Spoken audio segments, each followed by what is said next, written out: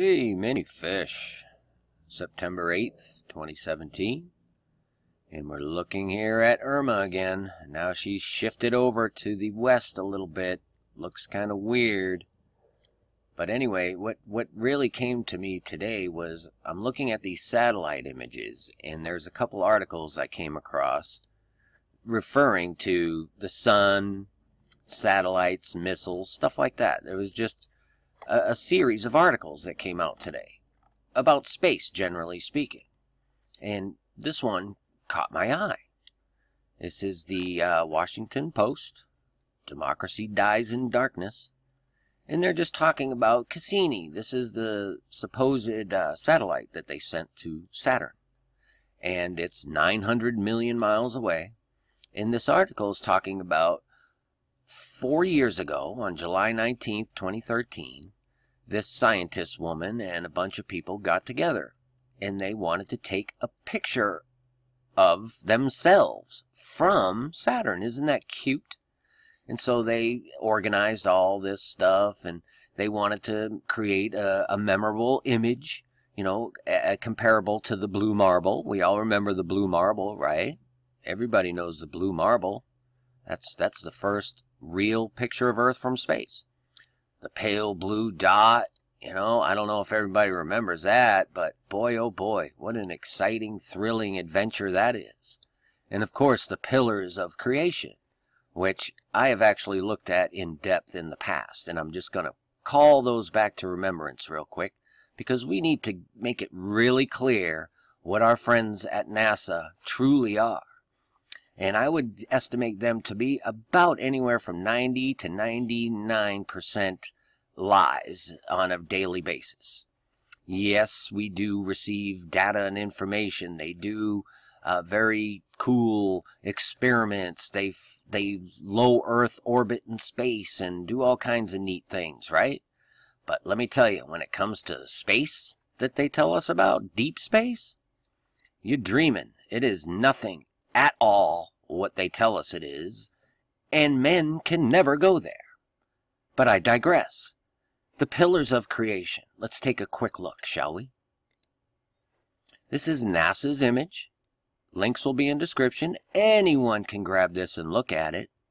And I've always wanted to know why there is a little devil demon baby making some sort of deal with this little demon here. Because we've all seen babies, right?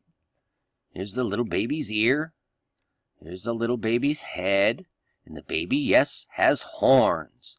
And there's the little baby's forehead and his eyes and his little chubby cheeks and his little mouth, right? Here's his shoulder, which is a wing. See, the baby has wings. Isn't that interesting? And the baby's conversing and dealing and doing something with this unsightly little creature. Which, as I always say, I see these images in so many things, particularly from NASA. And they're never friendly. They're never little puppy dogs. They're never, you know, nice, friendly, playing kitty cats. It's always demonic and dark and wicked, always. I do not know what this image is depicting, but don't you think it's something? The pillars of creation? They speak to each other this way and mock us at the same time. And I could show you images like this all day long. You can go look at them yourself. I just pray that you understand the deception that we live under.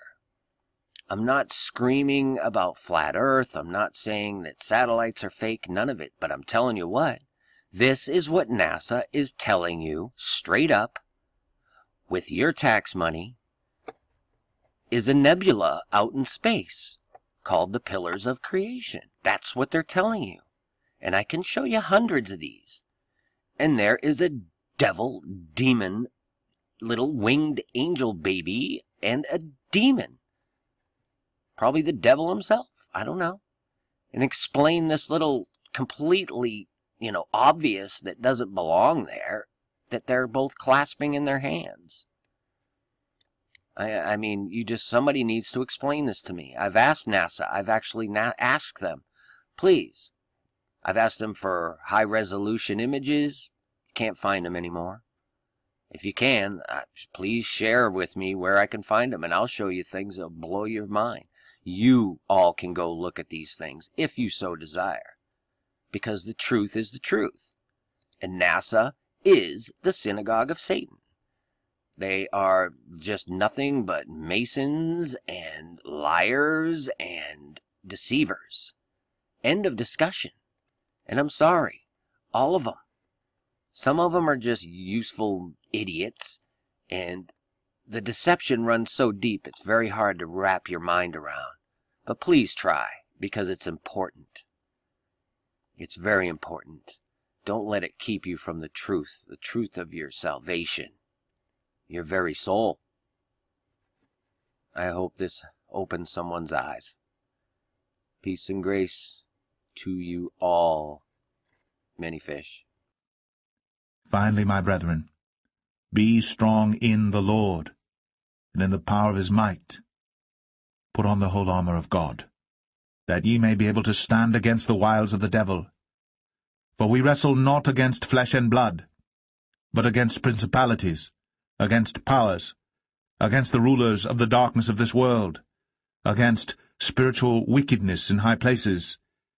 Wherefore take unto you the whole armour of God,